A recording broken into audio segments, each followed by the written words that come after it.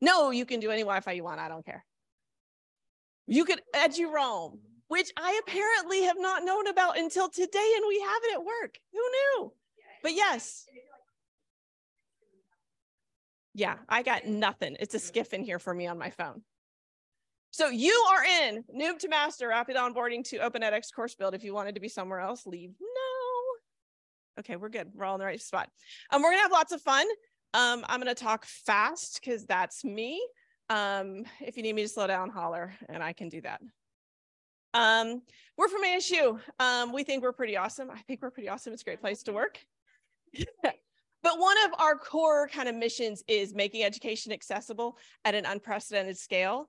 And Open edX is a huge part of how we do that on this side. Core, we do Canvas, but you know, all of our side projects, which we have a ton of, we're all Open edX. So lots of fun. We're going to talk about some of those in a minute. It didn't click. There we go. So here's the agenda today. We're going to talk about us a little bit so you know who we are. We are master level, so we'll tell you a little bit how we got there. We're going to go through our template, the content document, coding basic problems, studio building basics, and then post-build QA. That's where we're headed. So a little bit about me. I'm Elizabeth Gordon, Assistant Director of International Instructional Design in a unit called Innovation and Emerging Niches at EdPlus at ASU. It's the longest title in the history of titles.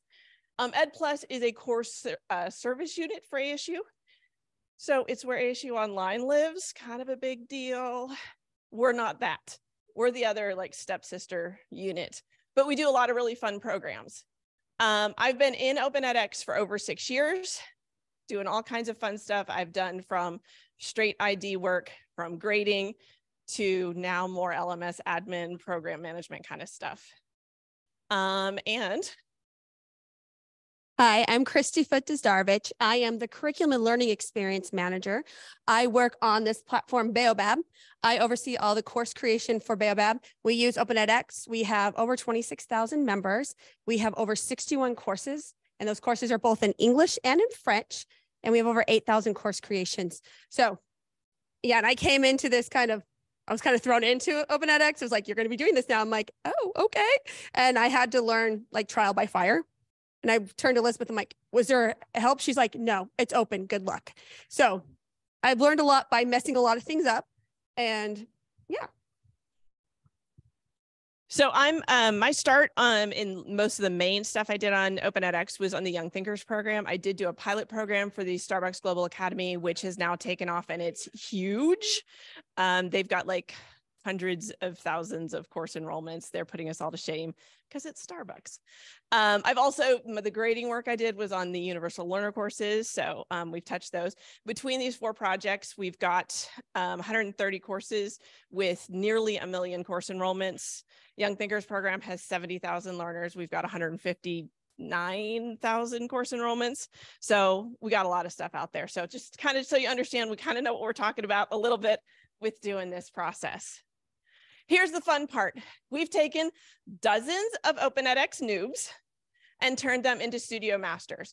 And we'll tell you what that process looked like today. Obviously it's a process, but we'll kind of get through it. These are some of those.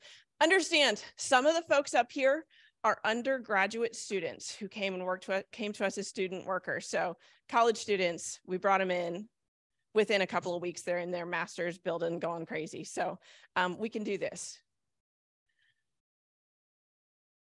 Click.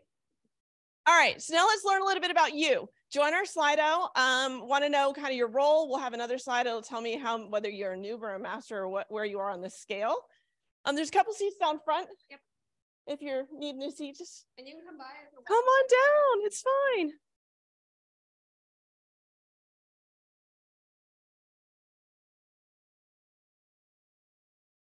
So we'll give you a few minutes to kind of join in. Tell us, are you developer? Are you LMS admin? Are you an ID? Or are you a teacher, professor? And if I missed a category, tell me I missed something. It's not going to help with the poll, but you could just tell me I'm not none of the above. I'm something totally different. I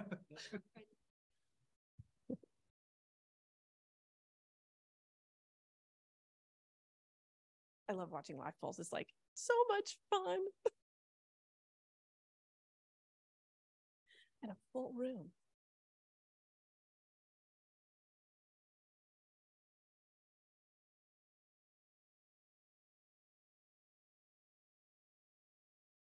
A little heavy on the developer side today.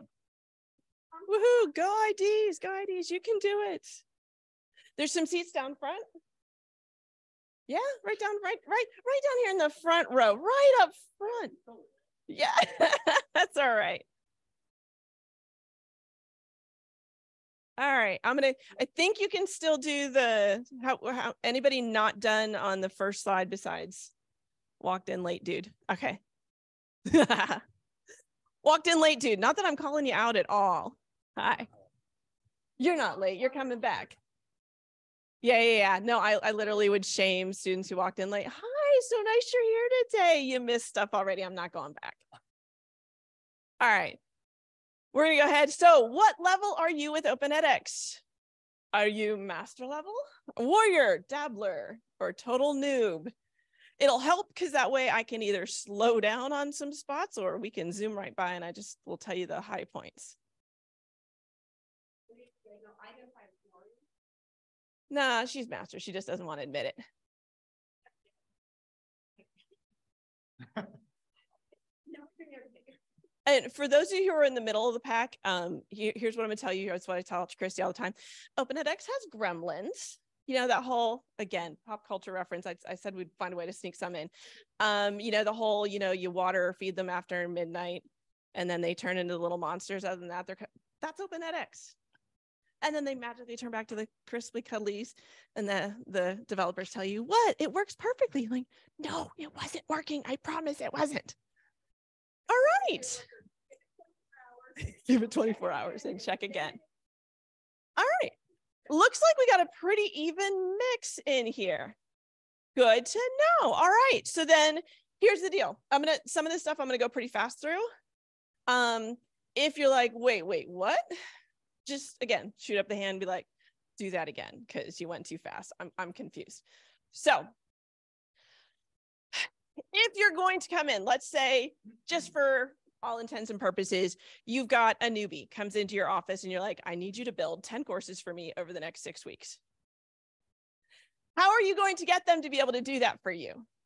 Now, we're assuming these folks are not your SMEs. SMEs and working with SMEs, whole different ball game, but you do need to do some work with them too. So just not a whole lot, but you need to do a little bit with them.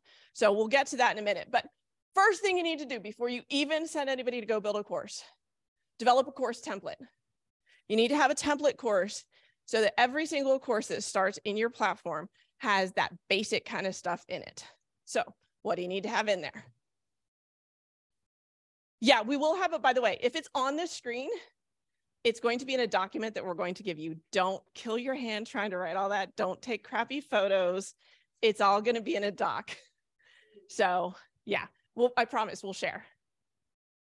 Key takeaway for your template, include everything in your template course that is in every single course, because then it's just there. You don't have to remind anybody to build it. You don't have to go into advanced settings and break anything. And by the way, if you're a noob, don't touch advanced settings. Don't do it. You can irretrievably break a course in advanced settings. I have done it. Had to start over. It was no fun. So lesson learned. Don't go into advanced settings if you're a noob. So you're going to want to have your intro section. So how do you want your learning objectives, your syllabus, your instructor intro, your course tour, academic integrity info, if you use that kind of stuff, welcome board, discussion board, coffee shop, whatever it is. Incidentally, our approach to template courses was based off of our work using Quality Matters to build quality online courses. So again, if you're looking at just building a good online course, this stuff hits a lot of those markers. Can help you with the content alignment and, you know, alignment with learning objectives and all of that. But the other stuff you beat if you have a good template. You want to have your standard pages, have a syllabus page, FAQ page, support page, textbook page. Those appear up at the top bar inside your course. Those are really great for stuff you're going to have to keep going back to, so you don't have to figure out where is it in the outline. You'll want to have sample sections. Why? teaches your folks how to do naming conventions. You should have a naming convention. It would be really great if all of your courses do the same thing, like it's module 1, not lesson 1. Kind of come to some kind of agreement and everybody do the same thing. You're still going to have your outliers, but at least if you give them a model, it helps. It makes it easier for your students. If you've got frequently used sidebars, I'll show you those in a minute. Put those in one of those sample sections. So you kind of, that coding is there, that setup is there. Everybody knows kind of how we're going to approach those kinds of things. Include an assessment sample. Why? Because the quiz tool in Open edX does not come with instructions. You need to include instructions. So whatever those are, you know, whatever the process is, if you use a proctoring tool, include that information. If there's an academic integrity reminder, you usually do right before they take a quiz, pop that in there. And then again, it's there. You can copy those into all the modules where you've got a quiz. You want to have a conclusions section. We do congratulations because we do non-credit courses, but you might want to have a course survey. If there's any rules about the final grading processes, if they have X amount of time to appeal something, if it takes X amount of time for their final grade to show up over on their official transcript, tell them that all right there in there, and it's done. You don't have to answer a million questions. We do references and resources where it's like, here's all of that lovely citation information for everything we shared in the course. It's at the end of the course and that's there. It's already, the formatting for that is there. Might be a good idea to include a staff only section. This is the stuff that the course team needs to know. How to work with the discussion boards, how to grade if they use ORAs. You're going to need instructions on how to grade an ORA and all those fun rules about the ORAs. You might want to have your QA checklist in there. That way it's handy and they can do that QA checklist right beforehand. Again, advanced settings. I'm going to say this probably about 3 times this morning. Set your advanced settings in your template course. Then nobody has to go in there and mess anything up. Most importantly, for the build process, you want to make sure your X blocks are all activated on that advanced settings. All the ones that you have available are there. If you have LTI resources, those little keys are in there, all that stuff set up, because that'll export and it's in every course and then it's just done. And if you've got an institution approved grading schema, make sure that's set up. And then again, it just exports what's an A, what's a B, what's a C, is it pass fail, whatever that stuff is. If there is, again, if you as an institution or an organization have decided we're going to have, you know, by a section, if it's homework, you know, midterm, final, if you've got, again, if you can get anybody to agree on that, build it in and then it's just done. Again, you can, you know, your outlier instructors can go in and change that, but at least it's set up the way you want it to be. And if they change that, that's on them. Okay, so here's what to, there's examples from Baobab, Christie's, Sub-Saharan Africa. Yes? I'm sorry to ask maybe a specific question. We can just talk afterwards, just say more of a one-on-one thing. But my name's Alan Jameson. I do product analytics at 2U edX. And one of the things we found in both kind of our legacy degree programs as well as in edX courses that engagement rates with content in the first module typically is pretty low. So the kind of the welcome, the professor, bio stuff. I'm curious if you have opinions about whether that's is it important? Or is that just kind of a normal? As a teacher, when I teach, I solve by putting in a quiz on that crap. And then they have to do it because it's in the grade. And if you don't do it, you're hurting yourself. And it's like easy A starts right here. So that's how I solve that. But from an ID and just an administrator standpoint, whether they use it or not, it's important to include it because they need to know that. And if they fail because they didn't read it, that's on them. So yeah, sorry, from both perspectives, yes, still do it. As a noob, I don't have a startup template and a lot of agreement on these things. Is there within the community at large a sharing environment where these startup templates exist? There should be. Let's start a work group on that. I'm not even kidding. Yeah.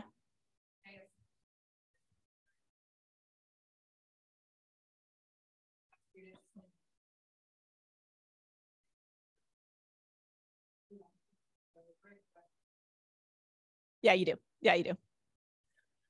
Cool. Good, great questions. Thank you, all of you. Here's our welcome page on Baobab. They've got a really great graphic designer. So theirs are really pretty. Not that this has anything to do with like functionality, but pretty helps. Again, Open edX on its own isn't really pretty. It doesn't take a whole lot to add some banners. Canva works, but if you've got a great instructional designer, then they turn out like this. So again, this is just like the welcome stuff, the description. We do pre and post course self-assessments. So you can, because again, we're doing competency-based courses. So it's, did you increase your competency at whatever the course is doing for our metrics? We do the really pretty congratulations page, how to get your certificate. Again, if you're not a credit-bearing program, you're doing certificates, you need to tell them how to get it and what that process looks like. So we've got a PDF there that we include. I mentioned sidebars. One of the fun things about Open edX is you can, in fact, go into the HTML. One of the fun things about Open edX is you don't have to go into the HTML. But if you want it to look in a specific way, you have to go into the HTML. And rather than make my folks know this, we figured this out with one of my software engineering student workers and then just provided the coding. So we've got these cute little boxes where we can set off information, kind of like in a textbook where they have, you know, those little sidebar informations and the pictures and the whatever. We just do that. So we've got helpful tips. Again, great graphic designer created some cute little icons to make things a little bit more engaging. The coding is in there if you're interested in how we set things off, because it was a little wonky figuring it out, so we're sharing. And it doesn't have to be orange. You can make it any color you want. I'm providing the coding, I promise, is on the document. I've got a QR code. Don't worry, I give it to you. When you take your course template and you export it and import it into a new course, what carries over? This is a very common question. Course content and structure all comes over. Course dates will come over. The grading policy comes over. If you've got groups set up, so if you cohort out your discussion boards or any of the content, that's going to come over. If you do like the advanced setting page, anything you put in there, that's going to come over. If you do MATLAB API keys, any of those kind of LTI passports, that kind of stuff will come over. User data is not going to come over, and you'll have to basically reset your start dates and blah, blah, blah, all of that, but that's all going to come over. Really important thing, if you use a live existing course as a course template and you export it, which if you haven't created a template yet, but you have courses that are live, that's a great way to do it. Figure out which one of those is the best one, export it, import it into a template course, delete all the course content, and then start from there. Change the course date, make sure it's not visible when you do that. We've had folks get into our course template and be like, is this a real course? No, forgot to check your visibility and just lock that down. So anyway, all right. So this is the stop and make you interact. Join our Jamboard at the tiny URL. Circle up with a couple of people. And what else would you include in a course template that we didn't talk about? So we're going to give you about 5 minutes to do that. We're going to have Grogu play us some tunes. So we've got a little tune minutes. We're going to give you about 5 minutes to kind of circle up, see what's in there. The list of what we include or recommend include is on the Jamboard, so you don't have to try and remember what that is. Jamboard, any Jamboard tips, it's like there's a little sticky note off to the left and you just basically drag it over. You can change the color. And then just put your name on the sticky notes if you need it. Should we do, okay. Yeah, no. Okay. All right, so we'll give you like 5 minutes to join in and come up with some ideas.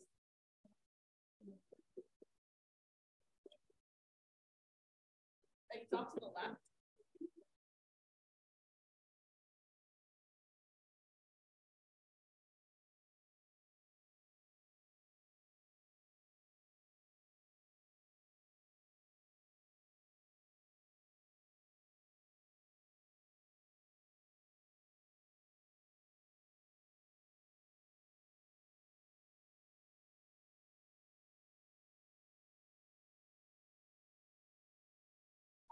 Yeah.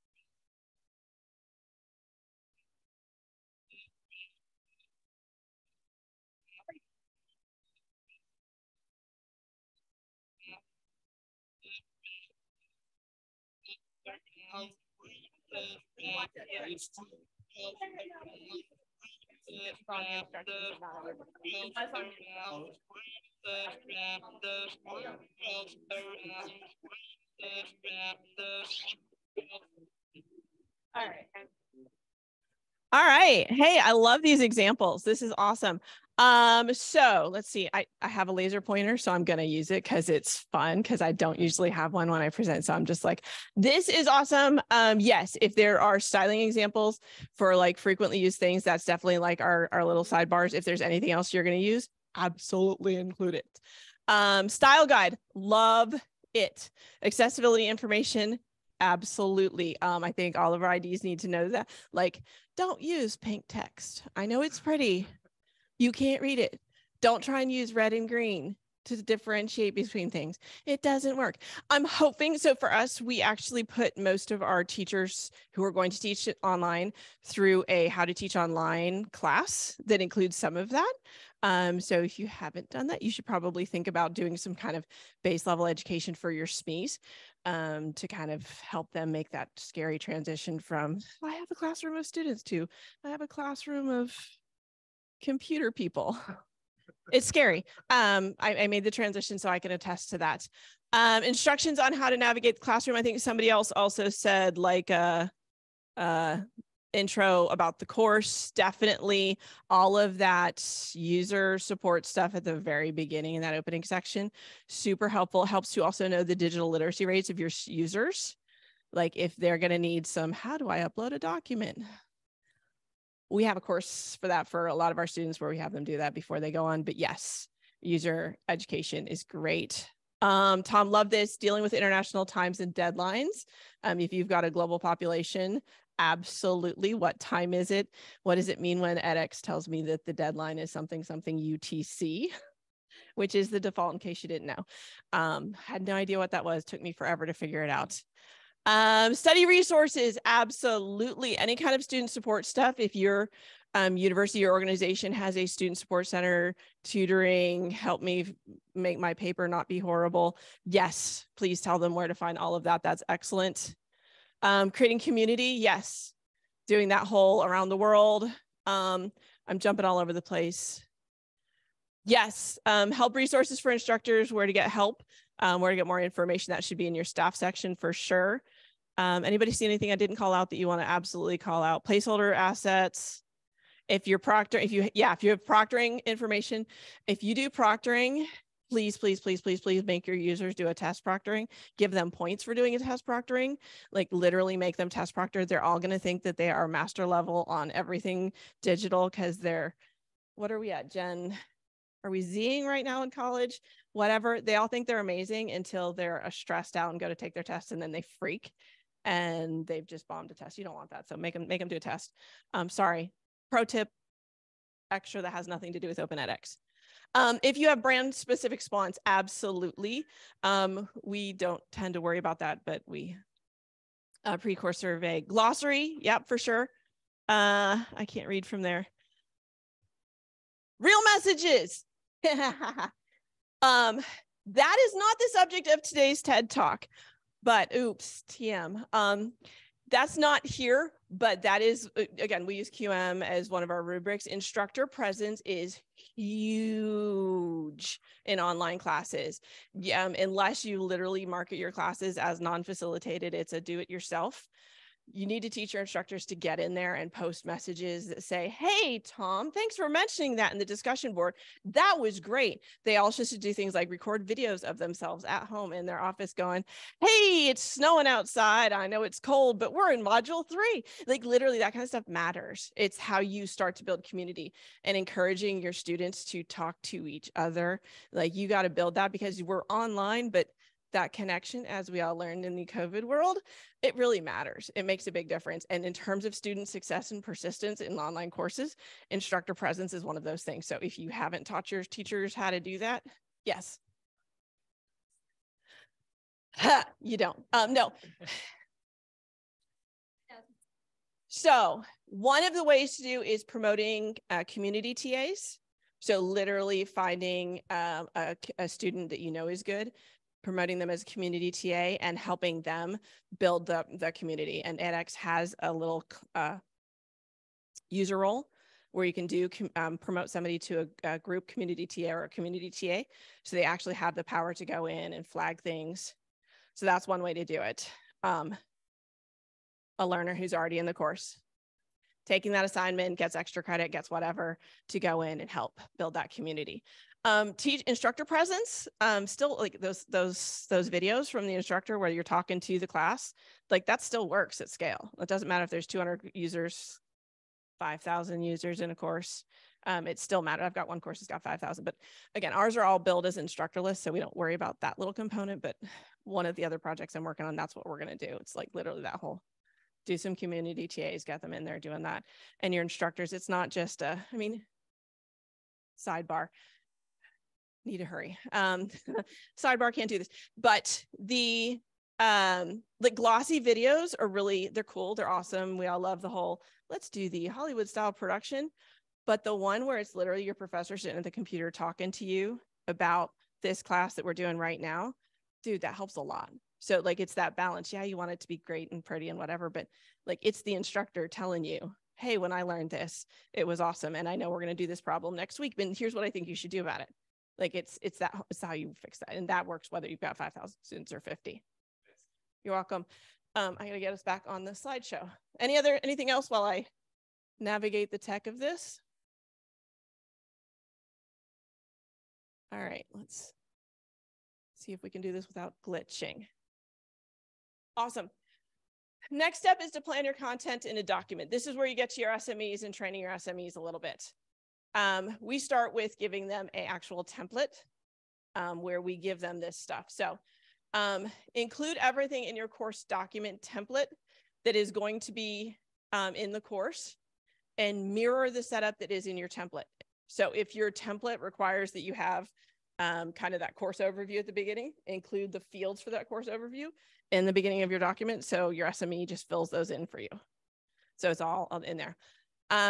Include the whole, see where it's right here, literally the word subsection and then a colon and then title. Literally include the section title, subsection title, and then the SME changes the word title to the actual title, but leaves the word section. Why? Because your builders, that's going to help them, that they understand what goes in each of those fields. There are a lot of fields that aren't, don't listen, not logical. Sorry, we got an official rep down here. There's some stuff that's not logical where you have to like title it. And if you try and have your builders figure that out, they're going to freak out and be like, wait, what do I put in each of these fields? Just plan that out for them. So have your SMEs think that through, because your SMEs are going to be able to think through the content and what would make sense, because that's the stuff that appears in that breadcrumb thing at the top. And you want it to make sense and not be dumb, like section 2, section 2, section 2. It's like, no, don't do that. Okay, so section titles, subsection titles, your unit titles. These are your page titles. So that's like that page level title. So the hard part is literally these two. And actually it's probably just a subsection. Include all course content. So if there's a PDF that you want in the course, have the link to that PDF on the Google Drive or your shared drive or wherever, a link wherever your builder can get that, and put it in the order you want it. And do things like PDF X blocks, this, embed this. If there's a YouTube video from wherever, whether it's outside or your media sharing, like it's that link in the order that you want it to appear. Just have that all in there. Okay. Yeah, so this is my baby. I developed this. Yeah, it's okay. You're forgiven. So as I said, in 5 years or 4 years, we made 60 courses, French and English. And I am pretty much the only ID on the Baobab team. So I had to touch every single one of those 60 courses.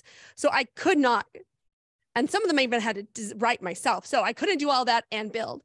So we got student workers. So I really had to teach them fast how to do this. And this is so this came across, because I saw the other Open edX with these complicated spreadsheets, and then I would have to teach my student workers how to understand the spreadsheet. And I was like, okay, this is not working. I'm basically going to recreate the course outline on here. And then also, instead of section, I make sure section is a title 1. Make sure subsection is a title 2. Same thing with unit and page. And then we also have codes so that way they know, like when they're in Open edX and they're building, that this is supposed to be a heading 3 or a 4. And so I tell them what the hierarchy is for the ADA. They don't realize they're doing that, but that's what I've set up. Yes. Yeah. I mean, it was like more like a storyboard. And so it was like, yeah, it was when I saw this second, like for the OpenX conference in San Diego, I think. And I was like, and I liked it because I like the storyboarding part. So I still storyboard, I still do all that, but it's more for me as I'm going through the process. And then this is a document I can hand to anybody who's worked on anything, and they can do it. So Elizabeth, do you want to? Yeah. Yes. Yes. Yeah. It's just, yeah.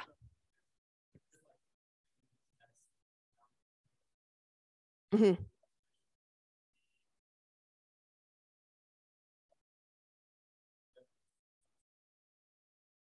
Well, no.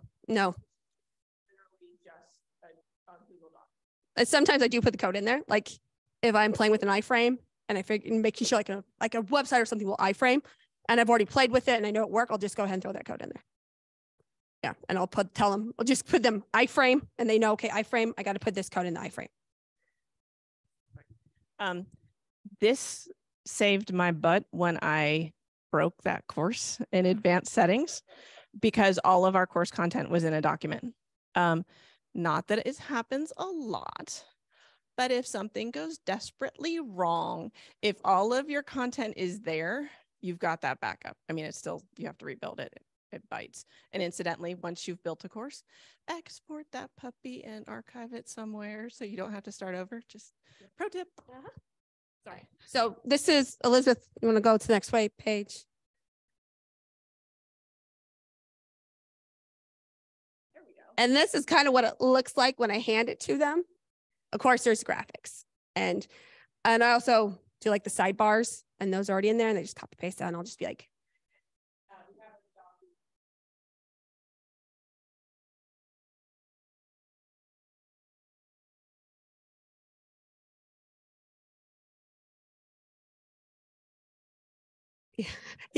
yeah. So, and I'll have the images where I want them. If they want them to use a certain icon, I'll be like, learn more icon here, discussion board icon here. And it's pretty easy. And I hand it to them. I give it to them. They tell me they're done. I come back in. I'm like, they're the sous chef. I'm the chef. I come in and I make it pretty. And I've even able to give this to professors who's never worked on edX and be able to get back from them a usable document that I could then quickly fix and hand to my student worker. Yes.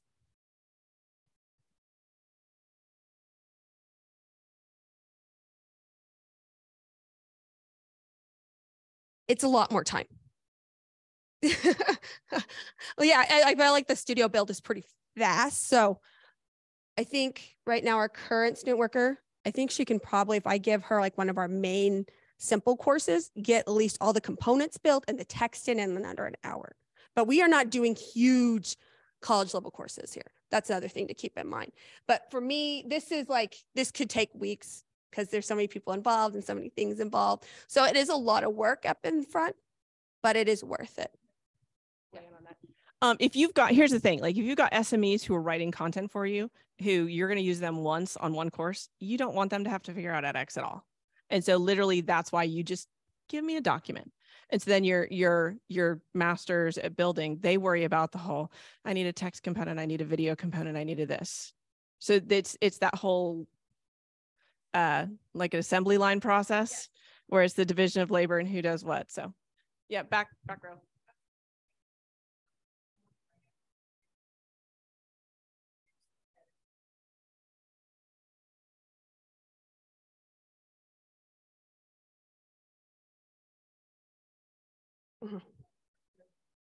Mm-hmm.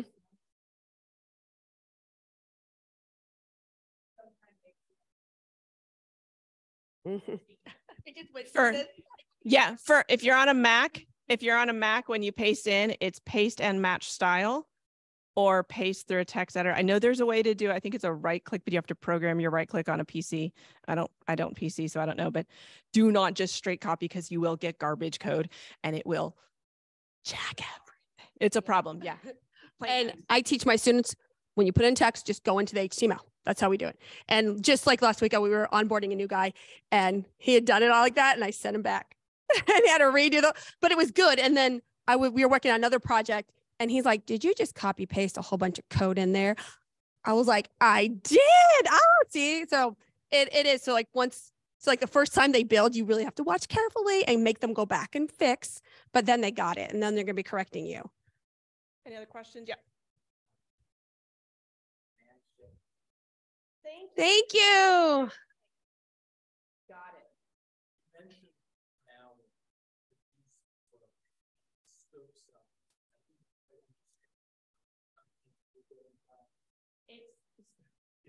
Yeah. Most of our courses are 1 to 2 hours, so it's about hour to hour. So if there are 15 hours worth of course content to build, but there's also scale at how many interactives do you have? Is it all straight text video? Because that's easy. Are you doing a lot of drag and drops? Are you doing a lot of whatever? It depends. And are you dealing with a noob or are you dealing with a master? So sorry, testing is the last step, which we'll get to. So I'm mindful of time. I want to be able to get through everything. So let's kind of go on. I can't remember if you've got a slide, Christy, if it's me. It's me. All right, here is your lifesaver. Everybody who is going to do anything in building process, from your SME to your QAers, need to learn how to code problems. It's not that hard. The template is in the tool, but teach them to do it in your doc and it will save you a whole lot. Why? Because if you just let them build in a question, they will forget to include feedback. And then you will be going back and say, is this a correct answer or not a correct answer? What is the feedback you want to give to a user if they get it wrong? Teach them to do it from the beginning. So here's two types. So this is just your typical multiple choice. This is literally straight from the problem component in edX. I did not make this one up. So this is literally straight in there. So this isn't in my doc because it's in the edX system. So this is a multiple choice question. Like it's a exclamation point, randomizes the options. X is the correct answer. These are incorrect answers. These little double dealies are how you specify feedback. Yeah, open double dealies, close double dealies. If you want to give them a hint, it's the little straight dealies. Yeah, I don't know what they're called. Tell me you know what they're called, and but they're fancy brackets. All right, we're nailing it. Yeah, if you want a number or a text, it's the same. It's the little equal sign. This gives you your variable. We've got this QR code at the end too, so I'm not going to hang around for you to grab that. But our sample document has that. And we're getting there. We're going to do this. Here are 5 like actual real life problems from some of our courses. And so this is what the code looks like on this side, and this is what it looks like on the OAX side. So literally it's radial buttons, and you click one of those and you can see that one's the right answer. True, false, or just basically multiple choice with only 2 options. It took me a few minutes to figure that one out when I first got in there. Check all that apply. Pro tip, these confuse users and they're hard to code and they're really hard to answer. So just, that's personal opinion, but if you want to check all that apply, that is the one where it gets a little funky because you put in the word selected. If they select this answer, here's the feedback. Then you do a single bracket, unselected, and here's the feedback.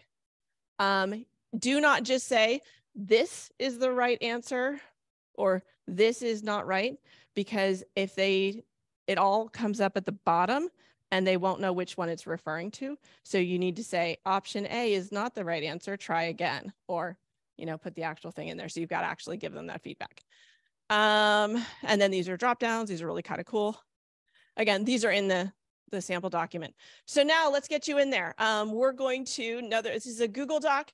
If you join it, circle up and just try to put in the right HTML coding for the problem. Yeah, let's do like half a row. Let's split you here. I think, what do we have? 5. We have 5 groups. Make 5 groups. So like all of you, and maybe the middle. Group up. They're labeled in the document, group 1, group 2, group 3, 4. So 1, 2, 3, 4, middle people 5. And if you didn't like it, just join a group. Just join a group. It's a democracy. 3 minutes? Yeah, let's just do 3 minutes. So just however far you can get in those 3 minutes. Or through the whole song. Through the song. Do it.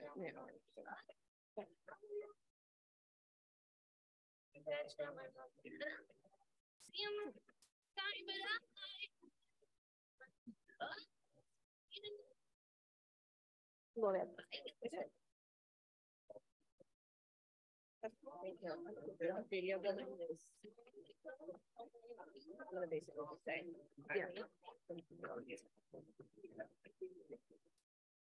Oh, wait, I keep forgetting I'm not on one.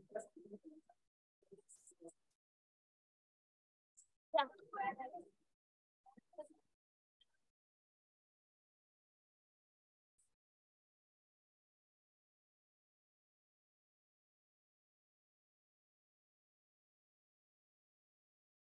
Syntax is back up. This should get. Oh. Did it not work? I think this is in there. They're on like this, but this should get right. Oh, yes, there is a bonus section. Change what's here to the code. Yep. Change what's here to the code. Pick a question that somebody else has been working on already. And maybe highlight the section the question you're working on. Yeah, so pretend that your SME just gave you this document. You're getting it ready for your builder, and you've noticed, oh, they didn't put the code in. So you're just going to quickly code it for them and send it off. And after group 1, 2, 3, 4, 5, then there's some bonus ones, which are some hard ones, which we learned a lot from doing. The actual ones we have in a course. Yeah. Okay. Yeah.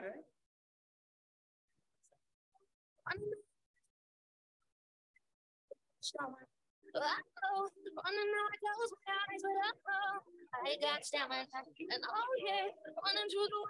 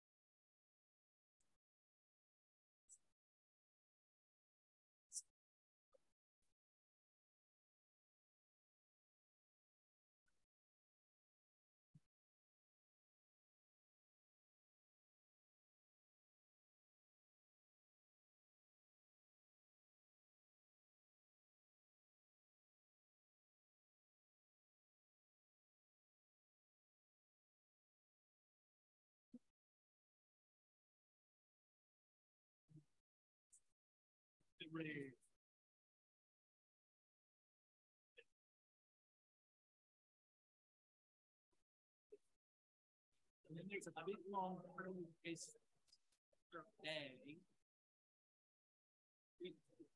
Right. It's like it's a linear, and then gives you yeah. So more information.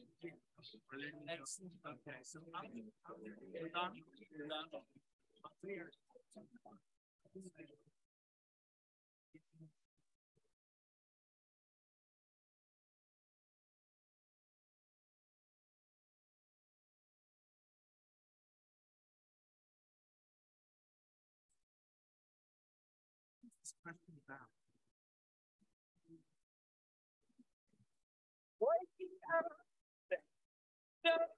I want my brow and I sweat my rust.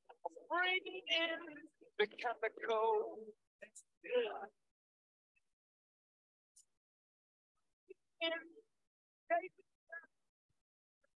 Out all the pretty buzz. It can be apocalypse.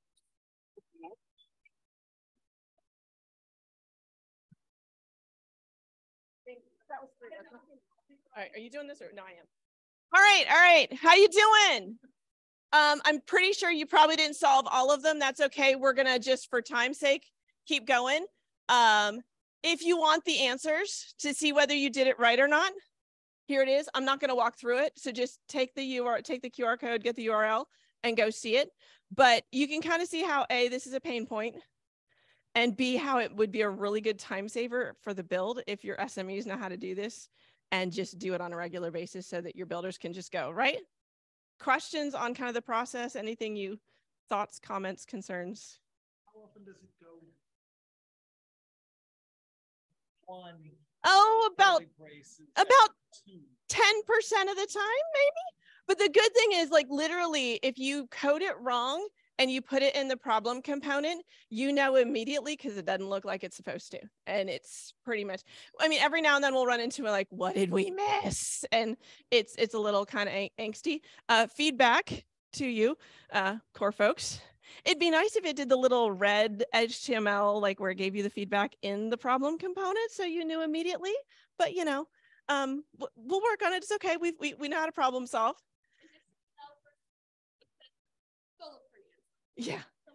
Oh, yeah. Symbols almost never work in problems. So if you were like you use an ampersand instead of the word and, it's probably going to make your problem break. If you're trying to code like math problems or I don't know, if you're doing an Excel course and you want all those coding in there, prepare yourself for heartbreak. No, advanced editor is your friend. So just switch over to advanced editor. That's again, master level, but that's the answer for symbols in your questions. Barry.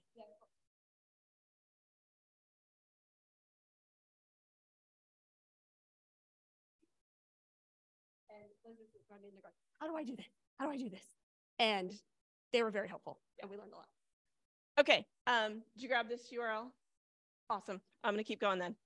All right, so you've got your course template, you've got your content document, you've got your problems coded, it's time to build. But I was really dramatic and I didn't click. And I double clicked then and missed the really, wait, where's my little? Okay, obviously I missed a plan. Don't worry, you've got a plan. So here's the thing. Once we've done that, I sit down typically with our noobs and do a Zoom session because we've got them everywhere and run through the basics. I'm going to run through these basics really, really fast. But honestly, once you've done your content document, the basics, just the hard part about how do you actually build, that should be a fairly straightforward process because you've run through it with them. You've got them set with it. So first, you're going to export your course template. So you click the little export button. I'm going to go through this really fast because I'm just going to assume you've all done this before. If you haven't, this is what it looks like, and we can give this, or you can go through the video. Incidentally, click the downloaded exported course button. Nice feature to add, by the way. Loved that. Appreciate it. Didn't used to do that. Then you're going to go to your studio. You're going to click new course. Incidentally, I don't let noobs do this either because it matters how you set this up. There are naming conventions. If you have naming conventions, make sure whoever has the power to do this. And by the way, you can turn off the power to do this. And if you've got a big organization, you should turn off the power to do this and only give it to certain people. It's a flag that you can do and turn on. And so only certain people have that. Anyway, new course. I'm not going to show you the screen because that matters, but you should have a naming convention for your course codes, your organization, your course run. That should work on a basic naming convention. Then you go inside that new course. You're going to click the import button. You're going to go back. And you're going to choose that download file that you just did. Click. Probably going to go past it. Pro tip. Every now and then, when you download a course export, the little tar GZ doesn't come across as a tar GZ. It'll just come across as a tar. It won't import if it does that. I haven't seen it recently, so you might have fixed this, but just pro tip, if your course import doesn't work, check for the GZ and then literally just go into your file thingy and add the .gz. So it's tar.gz. Import. Yes, the GZ. When you get to this part, do not leave this page. Do not click away until you get past unpacking. Then you can go away and come back. If it's a big course, if you have lots of graphics, it will take a while. Or if you have some internet. Question in the back? Yeah. Yes. Pro tip. If you're downloading a whole bunch, the minute you download it, go in and change the name of the file because it's just going to come across as course dot blah, blah, blah, blah, blah. It'd be really nice if the course name or code came out and the export. Be really nice. Just the course code. That'd be great. Sorry, we have some edX folks. It'd be really nice if that came off in the download. It's right there in the system. You could grab it on that export. So I don't have 10 tar GZs and I have no idea which one is which. Anyway, you get to export and boom, you're in business. Questions on that process? Why do I have extra? Okay, fun and games. Now you're going to get to your course outline. And again, a lot of people are going to look at this, don't panic. You have your course plan, so you know what you're going to do. You create a new unit by clicking the little plus sign there, the little plus sign here for your new subsection. Incidentally, there's one for a section, but because I was screenshotting the template, I couldn't get all of the buttons to show up, but that's where you get the new whatever dealies. This is what you're going to get when you get inside a unit. This lovely little component menu. Incidentally, if you have not added any X blocks in the advanced settings, this button will not show up. So this is why you want to have that in your template course so that they all show up. Let's start with text, which is the most frequently used. This is what you're going to get, and here's what they do. Text is your classic WYSIWYG. You can get to the HTML by clicking on the little edit HTML. The rest of these are literally just pre-coded HTML boxes where it just automatically is going to give you code that then you will adjust to your purposes. So literally you can do the same thing in all of them. It's just what you get pre-filled, basically. Zooming image tool is really cool. Again, I'm not going to get into the long detail because we're running late and it's okay. But pre-canned stuff is really cool. So a knot shows up when you add a video component. And then I actually got to meet him and I was like, man, I know your face so well. This is weird. Like, it's just weird. Anyway, when you put in a video component, then you click the little edit button. It's going to show you this screen. You pop your little YouTube link in there. You're going to change the name so it doesn't just say video, make it descriptive, helpful. Cats running around having a good time would be fun. Pro tip, accessibility. SRTs for every single video. Even if you don't have folks with disabilities, those of us who don't like a whole lot of noise sometimes like to read the video instead of listen to it. It's helpful. Also great for non-native speakers of English, super helpful. So there you go. If you have folks in multiple language, both Christy and I's projects have multiple languages. She does French, I do Arabic. You'll need to go over to the advanced settings button and click add a transcript language and upload your SRT. Pro tip, YouTube does auto transcript, but there are a lot of companies out there. I'm not going to name any of them, but they're using machine language learning. It's really cheap, like 25 cents a minute to get like just machine language learning where you get 90-something% accuracy. I don't remember exactly, but do it. It's well worth it. Okay. Now let's go to problem components. Again, if you click on that down at the component menu, click on problem, you're going to get this menu. Again, these are just pre-filled with that coding. It doesn't matter which you pick. If you just pick one and you're going to copy and paste from your document. This is one of the places where you don't have to worry about coding because you're going to come in and it's an HTML environment. If you forgot something and you're like, oh, hey, I want to provide an explanation, you just click one of those buttons and it'll give you that text. And there's a little scroll over here. It gives you like what that is like. So it's all like right there if you forgot something. If you go, you also need to, the default is it's going to give 1 point for every question. If you want it to do more, I like to do 2. I don't know. I'm a little even number kind of a person. I want 2 points per question. It feels better. So you can go in and here in problem weight, slightly strange wording, but okay. How many attempts you want to give them to do the question? We're doing non-credit courses, so we give them three tries, just so that there's an end date. May kind of make it a little bit of a thing. And you're going to want to make sure you change the name of it up here. Business decision on your part. You can put every question in its own component, but then the student has to click submit for every question. That's kind of a pain. The feedback, yeah. Or yeah, it's again, or you can just do all of them in one. It functions more like a Canvas quiz and you just click submit button once. That's, again, business decision on your part. You also just, if you're going to put like 5 questions in a component, make sure you go in there and make sure it says 5 because it's going to default to 1 because it just thinks there's 1. It'd be really nice if that was smart, but I'm not going to have you waste your time on that. It's just a nice to have. So just, again, make sure you change that weight. There are, by the way, partial credit ways to do things. And there's a thing called a random content library, which is an advanced component if you want every student to get a different set of questions. That is master level, not even gonna cover that at all, other than to tell you it exists. Doesn't matter how you do it, whether you're doing one at a time, 5-in-1 component, or random content library, the SME part where you code the question is exactly the same. So that's why just have them do it in that document. You decide what to do with it after that. Okay, going really fast here, I know. Under add new component problem advanced tab, you get these other kind of interactives. Here's the thing. Some of these are things you have to activate in advanced settings. Some of them are not. Weird that some of those advanced things that you add in XBlock show up here and some show up in the other menu.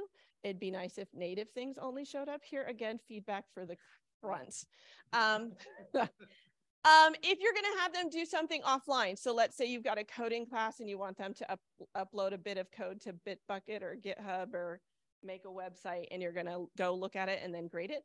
There's this really cool thing called staff graded points that lets you download a CSV file, then you enter the points that they earned on those things that you do offline, and then you upload it and it shows up in the gradebook. It's really cool. Drag and drop, one of my favorite. It kind of gamifies things. It is native. Note, there is drag and drop deprecated. Don't use that one. It's going away, but they can't make the old deprecated ones talk to the new thing.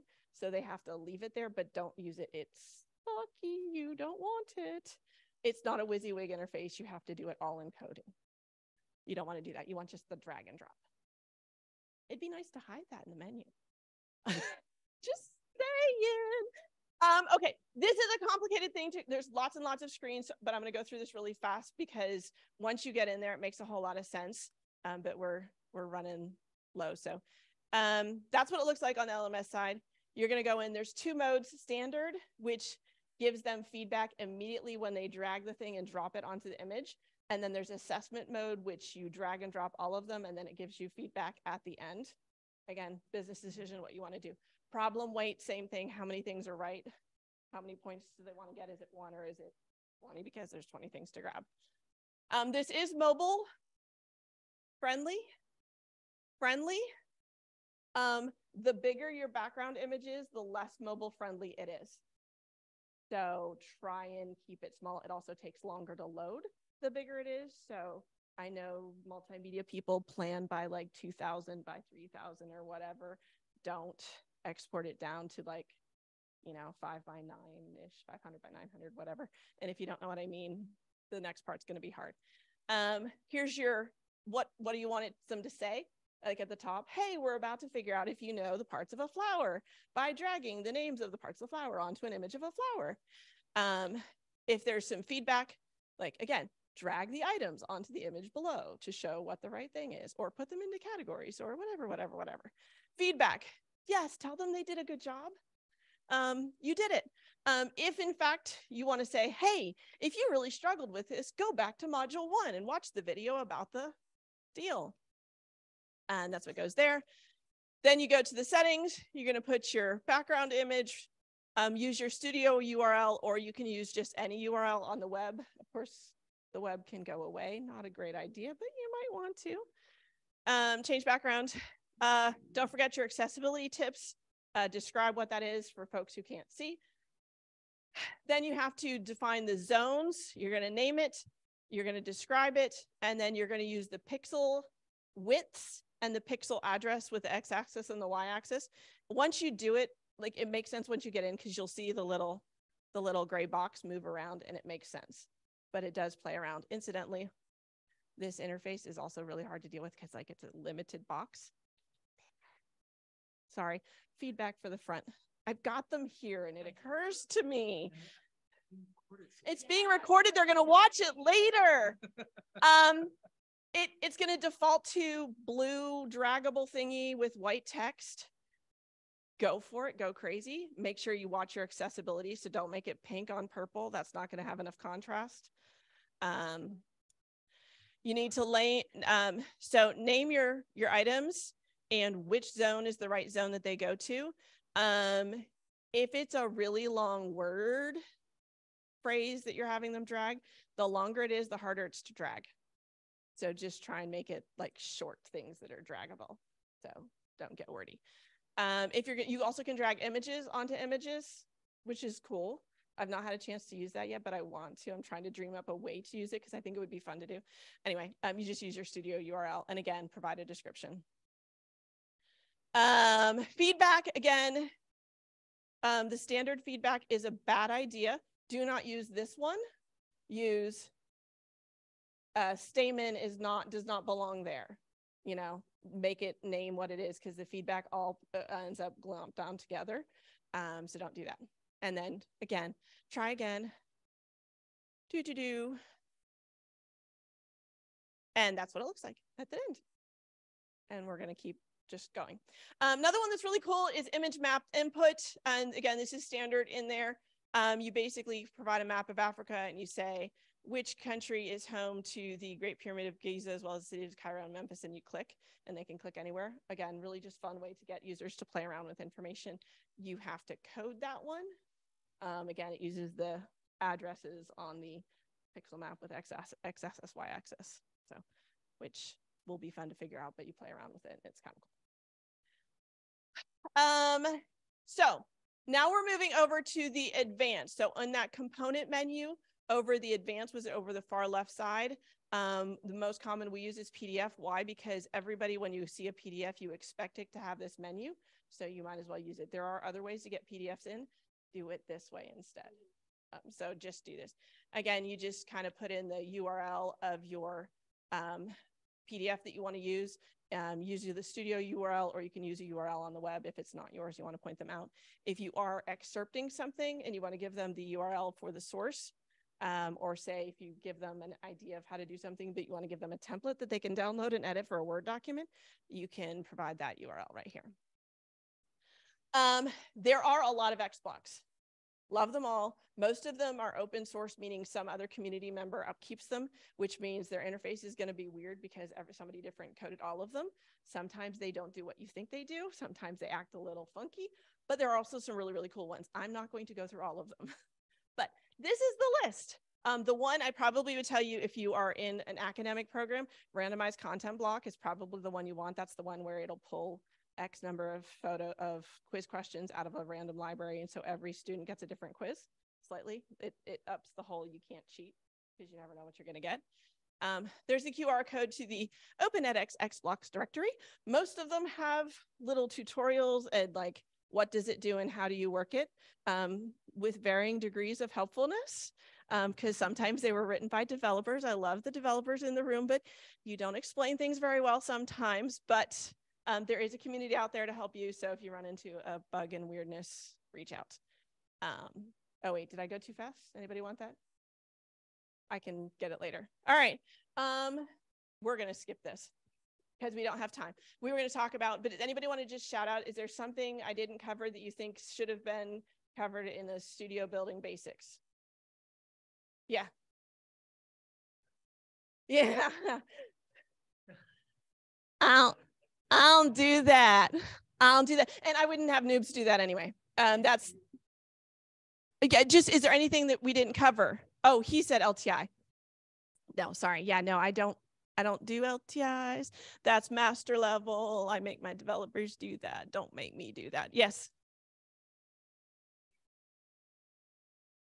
Advanced settings.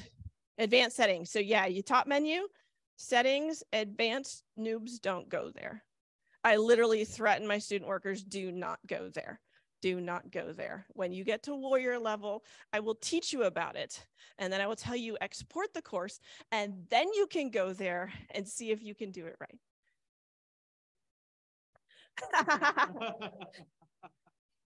Next TED Talk. All right, let's keep going. Yeah, this is you. Thank you for not letting me. Okay, so your course plan's done. They built it. You've looked at it. Now it's time to QA. We usually QA it 2A. So when you QA, what you're looking for is, does everything show up the way it should? Have you published every section? Do the interactives work? Do all the links work? Does the certificates work? Do the quizzes work? Are they speaking to each other? Is everything working? is what needs to be updated? Has the course team been added the right permissions? So this is going through the whole thing. And we do it two sides. So we do the back end side. So somebody checks the back end. So what they do is they look at the content pages, they look at the settings, schedule details, the grading page, course team, advanced, the whole thing. So every Open edX setting and how it should be is on this document. So since we use the same like grading scheme and everything, we can easily do that.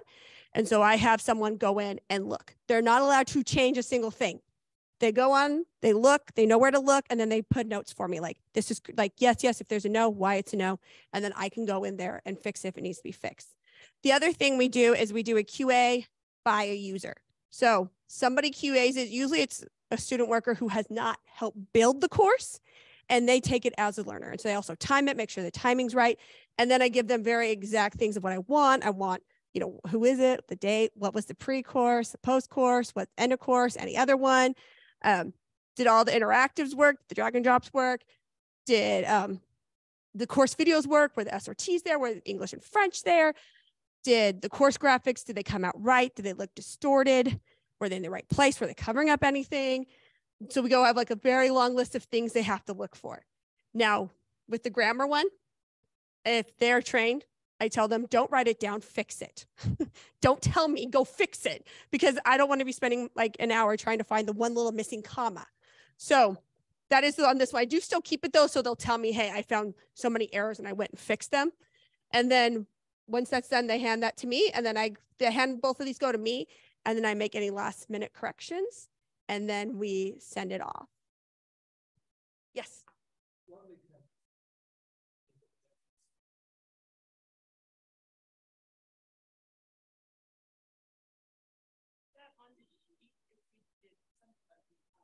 Yeah.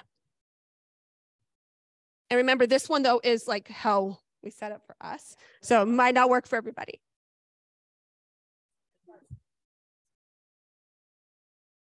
Yeah, and basically we sat down together one day and went through the LMS like step by step by step. Incidentally, the native data thingy insights is going away. So if you have it now, just know it's going. So whatever you use for tracking user data, I think it's being replaced-ish by something. I don't know. It's on the, but we export data to Salesforce. And so one of the last QA steps is also, does the data go where it's supposed to? So if a user got 98% of the course, does the database say that they got 98% on the course? Which is also a really good thing to check before you get 100 users who take the course and you realize something is broken. Yeah. QA for sure, all the time. So when sometimes insights wouldn't work for me, I'd have problems. As before we had Salesforce. So what I do is I go into the course, view it live, go to the instructor tab, go to course data. Where you go course data, and I go through the bottom, and I would get the data, and I would download it, and I'd make sure that whoever took it is showing that they completed it and they got credit. And so that was the other way I would go back and make sure it worked before I released it. And now I just have Salesforce, and I just say, hey, did it register? And they're like, yeah, it did. I'm like, great. Sometimes when I'm worried, I'll still go back through this way. Sometimes I still check insights too, just to make sure, because I've had things not work before, but that's how I do it. Okay, I think, yeah, just want to end out with Hubin, our guy, because he's kind of cool. We, ASU, we're a university that believes that, bring a whole bunch of really smart people together. He says it better, diverse intellects, and solve the pressing issues of the time. I think one of the things that we've realized in COVID is education, remote education through things like edX. We're going to solve the problems that are everywhere, the access issues. There's some ridiculous statistics of the number of universities, brick and mortar universities, we'd have to build every single week in order to meet the demands for higher ed.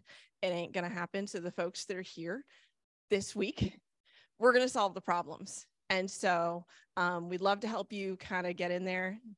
Gremlins happen. We'd love to kind of help you figure it out. That's why we did this, because we know it's hard and there's some kind of ways that you can do that. So we're going to solve it. Aren't we awesome? Changing the world. And this is us. The programs we've worked on, if you're interested, by the way, just pub in our programs. There's some really cool stuff here.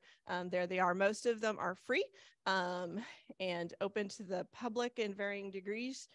Some of them are demographic based, but if you're interested, there is our contact information. We'd love to hear specific questions.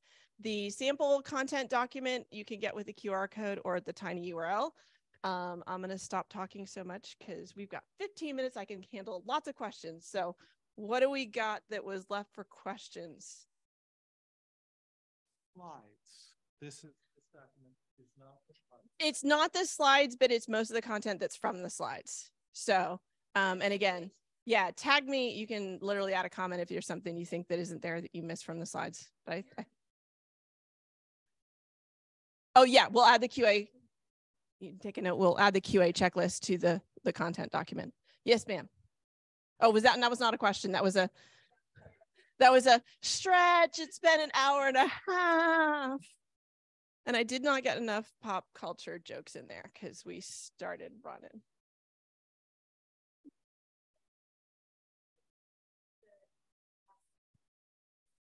Mm-hmm.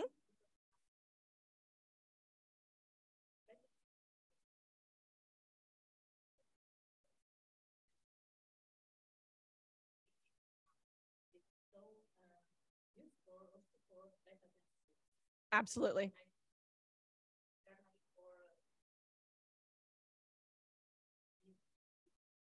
We're gonna add our QA checklist to the sample content document. So we'll add a link to it for sure. Because yeah, we gotta move it to the public folder. So we'll get that in there for sure. Any other questions?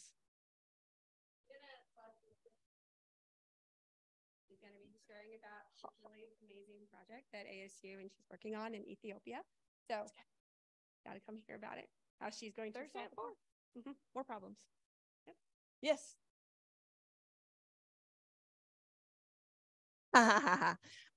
Do we handle live course editing differently? So our courses are evergreen, as in we launched them, say 2017, they still exist in the exact same format. We don't do a rerun. So we just edit, and we've had some major edits, and we literally just send an email to the users who already completed and say, hey, you might want to go back in and retake the course or do some things. Pro tip, if you are editing a live course and there is a graded element, do not delete that graded element. edX does not know how to deal with a graded element going away. It will break. It will be like, what just happened?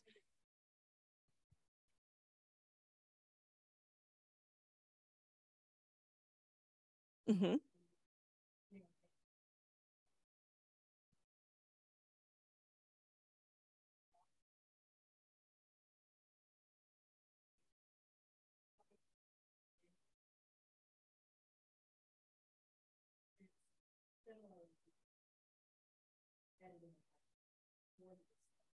Mm-hmm. If it's graded, edit it, don't delete it. Actually, we don't ever delete anything just because again, noobs don't get to delete. Move it to a hidden section, because if you accidentally delete something that was graded, my course breaks forever, and that's a problem. So yeah, no, noobs don't delete things, they move them into hidden. But that's my rule of thumb. If it's graded, do not ever delete it, edit it instead.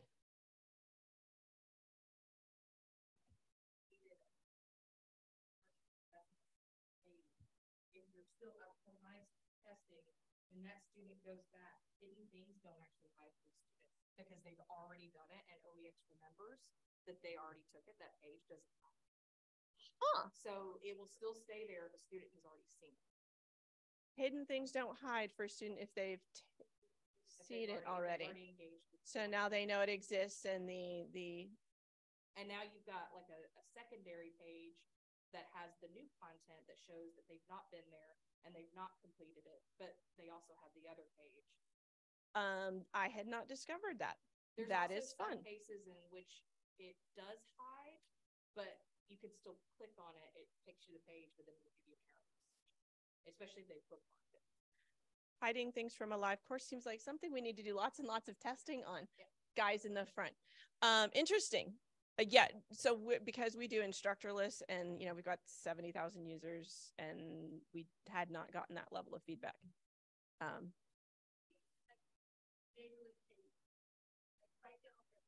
Yeah. Tell them about our SSOL. Yeah. So we're building a course right now, Strategies for Successful Online Learning, and we are building it exactly for the African continent. We spent a long time researching, we did all this, and I had the original course, Strategies for Successful Online Learning, and I built it very quickly beginning of COVID. It was like down and dirty. Our students need something quick. So it was a good start for us, but now we're totally redoing, totally expanding it. So that the main course, the original course is still there. Me and Elizabeth built a new course, and we're building that in, you know, non-live place. And then when we're ready to release it, we're going to put it back in as a new course and hide the old course. And so, and then I am probably going to leave just the course card there and just say, this course is now closed. Please go visit and link it to the new course. So we still have that data. We still have all that there. The people who took it, it's still going to show up that they completed it. But at the same time, they're going to know, okay, this one doesn't work. I need to go over here. And then probably like a year later, I'll take that out.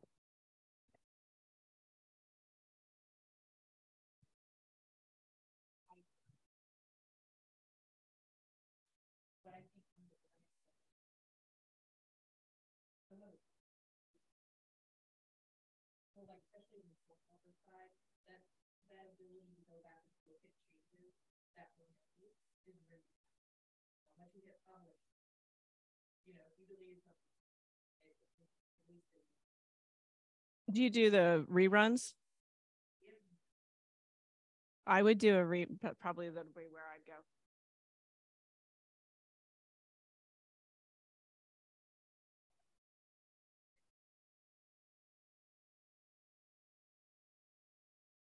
Ooh, and I want to hear all about that. And that's one reason why Elizabeth always has to download them. So what done, download that one. So that way, as you take, you're like, oh no, what's that not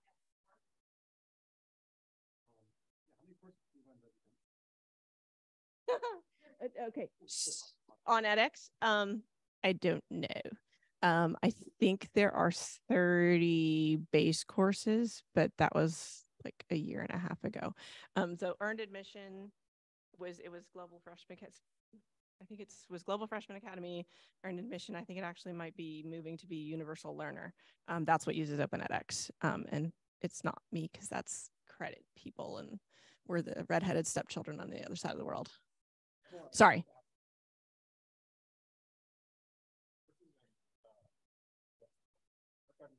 There is an archive. Yeah, there is. Oh yeah. Yeah. I can't help you on that, but I'd be happy to connect you with our team over there that does that if you want to reach out.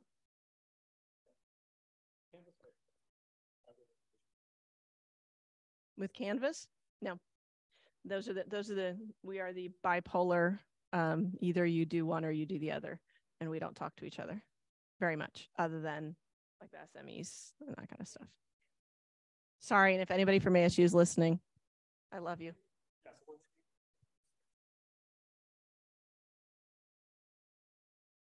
Anybody else? Yeah, we got 5 minutes, so.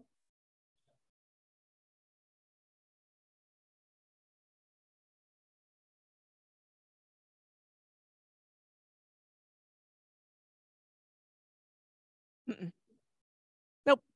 Probably that might be one of those things. Again, the projects that we have most of these on they're lifelong learning, professional skill building, that kind of stuff. So we don't worry about that too much. I suspect for the credit bearing where that would matter, they wouldn't do the way we do it, where it's the perpetual evergreen.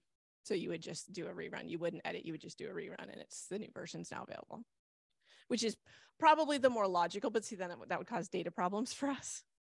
So, and again, we're lifelong learners, and it's not that big of a deal. When we've done like the course overhaul we've done, we just released a new version and did that new published course. Yeah. Anybody else? Happy to just field any other kind of comments for sure. I know there's a couple of you I definitely want to talk more to on some of the details, but hopefully, you know, this is helpful and you are able to create some master level folks at your organization. Yes.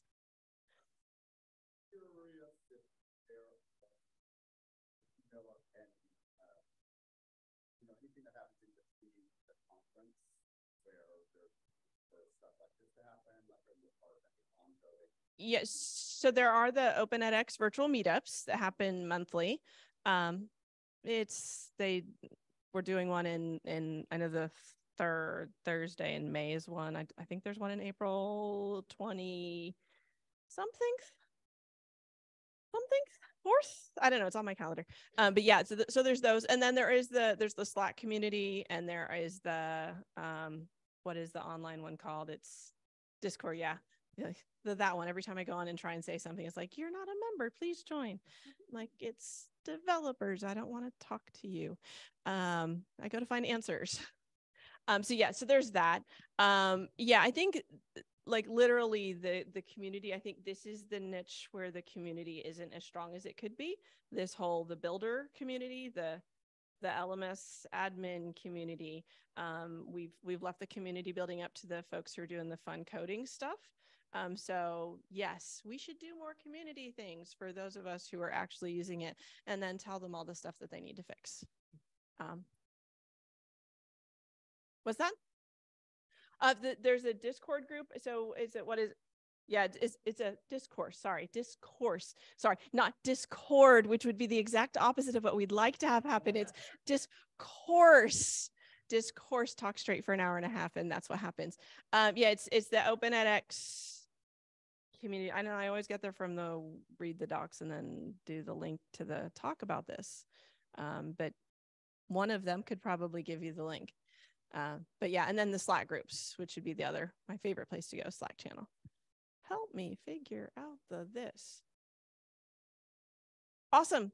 Happy to talk some more. I'm going to lunch with all of everybody. So happy to talk some more. Find me, hit us up on email, use the document. Thanks so much for coming. I was really happy that the room filled up. I was afraid there weren't going to be many of you. So thank you.